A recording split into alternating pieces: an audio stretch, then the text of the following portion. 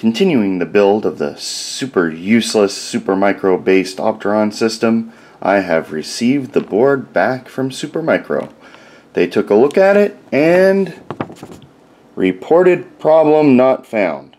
They reflashed the BIOS, they checked it, blah blah blah blah blah, they booted into Windows, everything worked on it. Which means it is most likely my CPU, which is right here. This thing's probably defective. But we're going to give it a try just in case. Who knows? Maybe the BIOS reflash fixed whatever the problem was. I don't know. So I'm going to get this thing put together one more time using some incredibly cheap thermal paste because I don't want to waste my good Noctua stuff.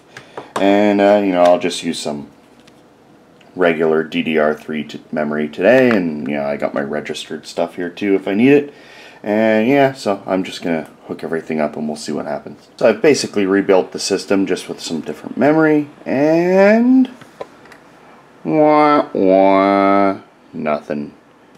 CPU must be dead.